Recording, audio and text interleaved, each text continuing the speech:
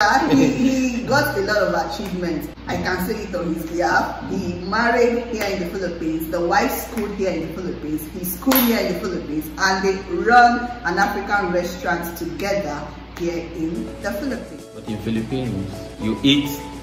First of all, when you wake up, you eat. That one is not included in the meal. Yeah. You eat breakfast. They don't miss breakfast. They don't miss it. And they are good, generous in sharing their food. Mineral. The Miranda, that Miranda. one. They call it Miranda. So, hi lovelies, welcome back again to another video. In today's video, I'm super excited because we have a special guest on our channel.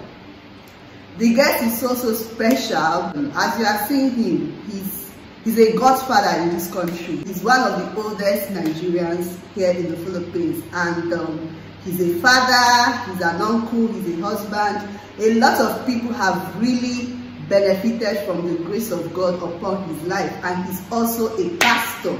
He's my senior colleague. He's a nurse. He has masters. In fact, I'll just allow him to introduce himself to you guys.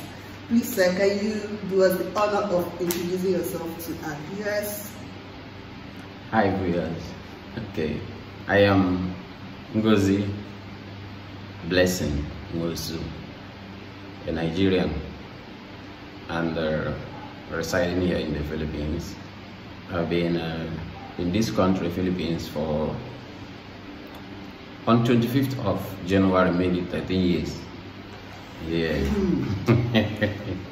So they say yes, some persons that are here studying were still babies as at the time he came to the Philippines. Yes, maybe some people that time we are not born. And maybe are not born, and possibly some are in elementary school. Yeah, sure. So, of course, I pastor, of course, and a nurse by profession. He's not just a nurse. He has gotten his master's. He has gotten your PhD, Diba. He has gotten PhD all from this country. He has, in fact, he's a godfather in this country. A lot of persons came to Philippines through him, and more are still coming. So in today's video, I'm going to be asking him questions concerning the visa. There was one video I put up some weeks ago about the Making It blog that got their visa, permanent residence visa here in the Philippines. I was wowed when I saw that video because you can hardly hear search that foreigner got permanent residence visa if you are not married to a Filipino or a Filipino. So on today's video, he's going to be enlightening us more on that. But before we dive right into that video, I would like to ask you, sir, how was studying nursing in the Philippines like? So at the time you studied nursing here? That was 2009. So it wasn't easy, actually. It was really difficult because I happened to be a foreigner, and of course my skin as well have to tell a lot. And also in the nursing department, it was really difficult because I found it hard to cope, to the point that I just made the decision that I need to do this. Those days, I cannot say there is too much of racism, because the people really accepted me, and I was like an eye for so many of them. And initially it was somehow, because not to blow trumpet anyway, because if you are not doing well in your school, in the class, nobody will value you, nobody will look at, in fact you will become who is this one? That's true. But once you take your exams and the tests, quiz and all that, and they will ask you what is your grade, and you are able to tell it, and it's something, oh, you will become, they will begin to look at you, oh, you can even make it, you are good and all that. So we became friends, and most of them used to come to my house, my apartment, and we eat, we cook, So they were actually curious to learn about Africa. So I wouldn't say it is all about difficulties, but the only thing is I happen to be a stranger that people were like staring at me so many times. Who is this person? In the class, I'm the only black. In fact, in the entire nursing department, I'm the only black. I'm the only male black that is studying nursing then. But I enjoy it.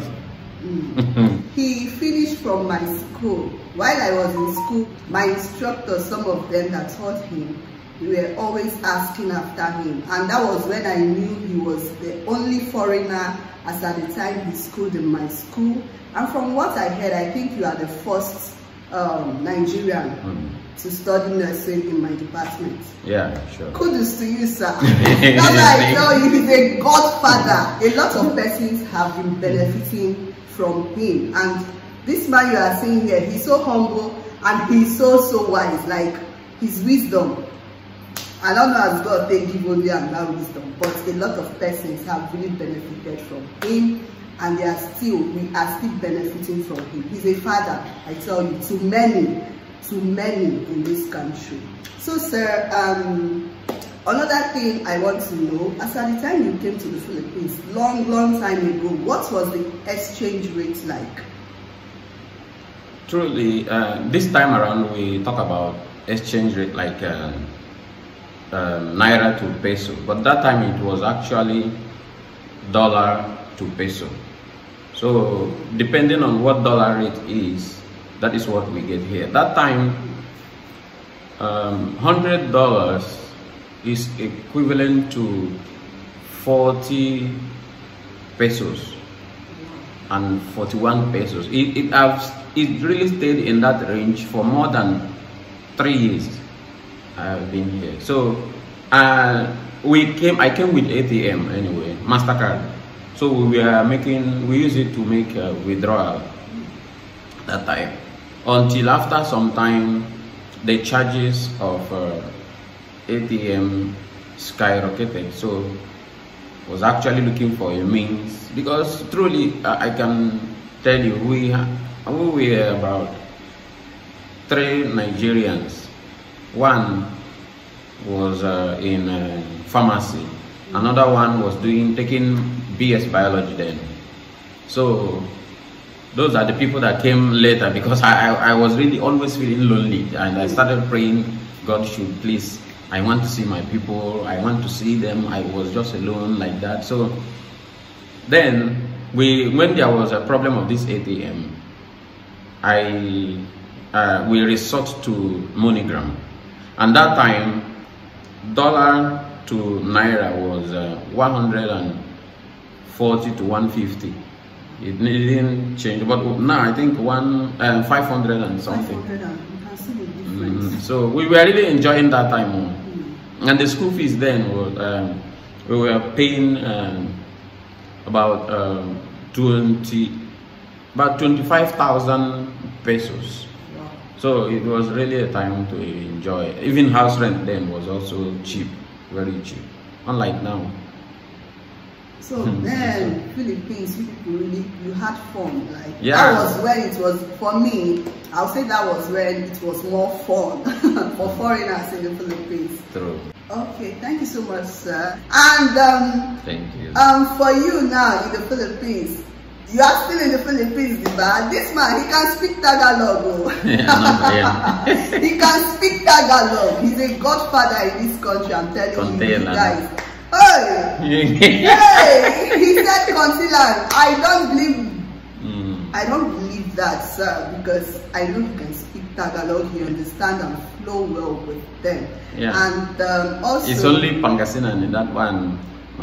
It's very hard. They use nose to talk that, like Antoy, Manganla, Mangantila, those kind. That is, let's eat. Unlike Tagalog, for example, let us eat is kain tayo. But in Pangasinan, Ilocano is more deep. But I understand few of that one. Pangasinan. But it's hard to speak. At least I can manage the Tagalog. He can speak Tagalog. Do you have any advice for maybe people that are looking forward to coming to the Philippines, either for work or for study? Anyway, what I wanted to say concerning those who want to come to Philippines, for whatever be the purpose, this country, the way we actually used to see, that people used to say Philippines is a very poor country and all that. The truth is, Philippines is not a poor country. You know, in some of our, I'm not saying this just to downgrade or look down on our people, of course, no. There are some places that people used to flock today. They can't even eat 3 square meals a day. But in Philippines, you eat, first of all, when you wake up, you eat. That one is not included in the meal. Yeah. Of course, you can take coffee, you take bread, all those. Yes. Then you eat breakfast. They don't miss breakfast. They don't miss it. Even if you are in school or what, and then it is time for lunch, they will leave you there. In the offices, they will leave you there and go and eat first. Let's eat first. And they are good, generous in sharing their food. Yes. So, after that lunch, they have mineral. The Miranda, that Miranda. one. They call it Miranda. So you have to eat that one. If they got Miranda is in between meal, so it's not counted. Oh, it's not counted. No. Oh. Then after the breakfast, then lunch. After lunch, there is in between meals also. Sometimes chicheria. There are the ones they call chicheria. You have to. Those ones they can't count it, but as long as they are concerned, something must go to the mouth. Yes. Then dinner. Do you know that after dinner there is what we call midnight snacks? Again, you have to eat that one. So this mantra that they are poor, it's not really good. It's not true. They are not that poor, though there are some poor areas. Yeah. But we don't stereotype, like generalizing. Yeah. Even in US and other countries, there are poor people everywhere. So even the scripture say it is a necessity. You must surely see poor people in a place. I want to also encourage people who are in Nigeria or other places that it is not here. Also coming to Philippines is not just bed of roses. That everybody, I just want to. There are some people here, they are finding it very difficult. If their life is better in Nigeria than coming outside the country, it's just like that. So people should really know the reason why they are going to that place and what they actually want to do and focus on that. Because if you have a vision, you don't have a mission, you might really miss the road, because it is the mission that give you, it's like the energy, the reason why you should be doing that. Vision is a direction. So those two are really needed in order for you to achieve your aim here. You also have to, because most times they have told people, don't worry, you just do this and that. Then you come to Philippines, you will get work. There is no too much of work here also. I have to be sincere to you, but you just come, pay one huge amount of money, you will get work here and begin to work, or from school, this and that, or schooling and working. Unless you have an online type of work. But the school also, these days, it's not like before. Before, you have to have your attendance on 24 hours, like not really 24 hours, because when you go back home, you have to do assignments and all that. So you may not even have time for work. But these days, there is online. You can do some online. It's easy to get online work here and then use it to sustain your life with what we have seen. Well, let me tell you also, there are a lot of opportunities here also. Somebody can enjoy at least your security. It's very important. And the 24 hours light, they know they take light here. You cannot let me wait and recharge my phone before they will take light. If before they will take a light here, they have to inform us. Exactly. So, and then in the next 30 minutes, it will be back. And before then, it's already back. our people used to travel, even our government also. Yeah. They used to travel. They see all these things, but they will not bring it to Nigeria. That is why our people brain drain. Even our doctors and are looking for a place to go, and our health system is in shambles. So we need to grow up also. So that is just that, my dear. Thank you so much, sir. Thank you, sir. So one question just came to my mind now, because some persons have been asking me this question, like for now, Nigerians are not allowed to come to the country, to the Philippines. So I want them to hear from your own mouth. I don't really know how to put it, but I want you to enlighten them more on people from Nigeria coming to the Philippines to study now. The truth is, because of this COVID IATF restrictions, people are not really coming in, even for study, for anything. They are really regulating. The people that have access to come are those that are married here, or you have a Filipino wife and the children, you can come in. Though they have lifted now that free visa countries can come in for tourism, free visa countries. But for students, what they have to do is get their admission and start schooling online. So it will be easy for them to come in when IF visa will be easy to apply. But for now,